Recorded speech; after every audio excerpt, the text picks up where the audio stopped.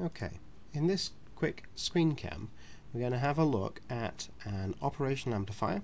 It's an inverting design, and we're going to have a look at how well this design actually operates, specifically looking at what is its input impedance.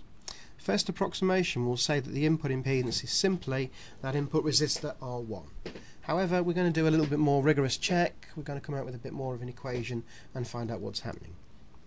Okay, here what I'm doing in dotted lines all the way around effectively is your operational amplifier. Okay, so that's the op amp, that's where the op amp is at the moment.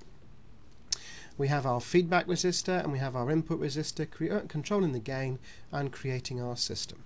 So let's write out a few expressions just so that we know what's happening. We want to know what Zin is. First off, I'm going to define here Zin dashed, so I'm going to ignore the R1 resistor. That's the impedance if we were looking at this point. Okay? So if we do that, we can start to write out quite a few expressions so that we know exactly what we're talking about. Let's just do Zin. Zin should be equal to V over I in. So whatever this current is flowing in here and this voltage source, that should give me Zin. If we go for Zin dashed, okay, Zin dashed, we can ignore that R1 and we can find out what's happening here. So we can do it. We can just go a little bit quicker in effect. If we now look at Kirchhoff's current law, we've got current flowing into this node of I in, flowing out in terms of IOP, and flowing up here in terms of the feedback value. So we've got I in is equal to IF plus IOP. So we could write that one down as well.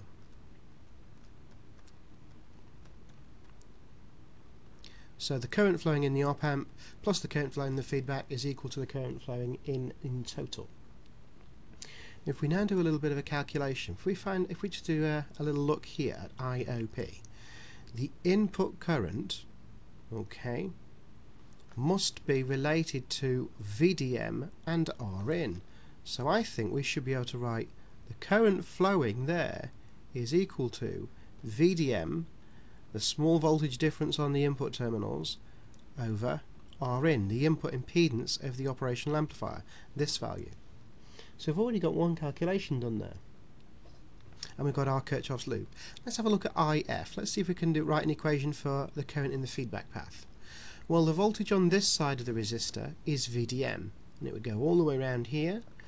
However, there's then a series resistor of R out to get to this voltage source, because we don't necessarily know V out, but we do know this generator. This generator is going to multiply whatever VDM is by the open loop gain and create the voltage source at this node here. So this voltage we're going to find out.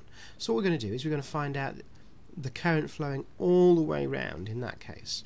So my node at one side is VDM, that's my voltage at this node of the resistor.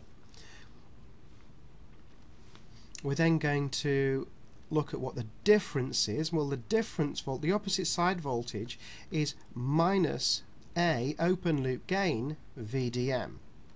Okay, so I've gone all the way around here, and my impedance is effectively RF plus R out.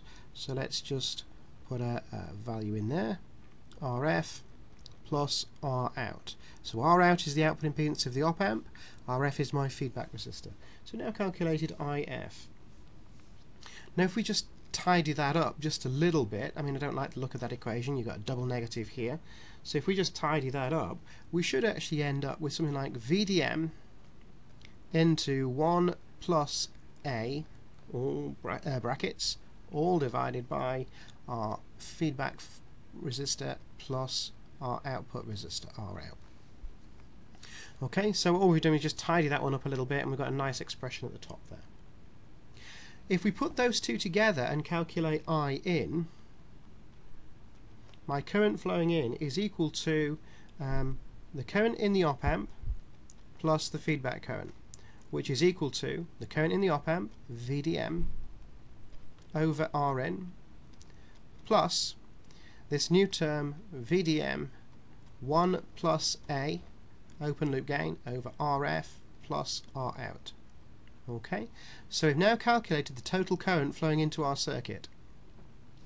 Now if we remember back up here, we defined where was it?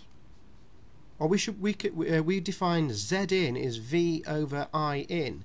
We could also define this Z in dashed. So if we do that, Z in dashed must be equal to whatever the current is flowing, which is the same value I in, divided by, or Vm divided by that, will give us the impedance. So we should have here VDM over I in. Okay, now we've already calculated I in here, so what we've got to do is take this lot and divide through, so we will find that Z in dashed is equal to VDM over I in, as we've found. So we just take VDM. I'm actually going to simplify this a little bit. I'm going to write out this expression without VDMs, and I'm going to reciprocate. So there's the VDM on top, the voltage, and then we've got 1 over R in, okay, that's this term, plus this term, okay, so it's 1 plus A open loop gain all over our feedback resistor plus our output resistor. Okay, so we've got our input impedance, our feedback impedance, our output of the op-amp, and we've got our open loop gain. So all factors we know, and that gives us Z in dash, this value. And we know now that Z in is simply this value plus R1. So we've now calculated Z in for this op-amp circuit is R in plus 1 over R in plus 1 plus A over RF plus R out. Okay, let's just have a little think. We know that R in will be maybe 1 or 2 kilo ohms. This looks like a parallel impedance. Okay, this is, you know, 2 components in parallel, R in and in this case RF plus R out. It's not reciprocated here because we've got this gain term on the top. So this gain term on the top, as we know, open loop gain 100,000. 100,000 divided by, you know, 10k, output impedance of say 10 ohms, so the 10k, the feedback resistor really dominates. You've got a relatively large number. Put that in parallel with the Rin resistor, reciprocate, you've got your parallel components, and add that to Rin. So it depends upon the values of RF and the values of the open loop gain. If you've got a very large value feedback resistor, for example, you know, 1 mega ohm, because you've got such a large output, you will not have much of a contribution from this component or from this section, and it will be dominated by Rin.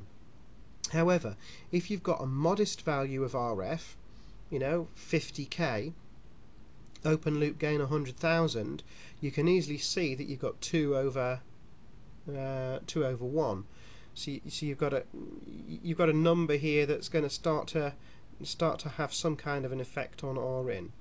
So this will have an effect, but it is limited and it does depend. So this is the portion that's new, and this is what we already guessed. Most of the time this value Rin will be quite accurate. Hope this screen cam was useful.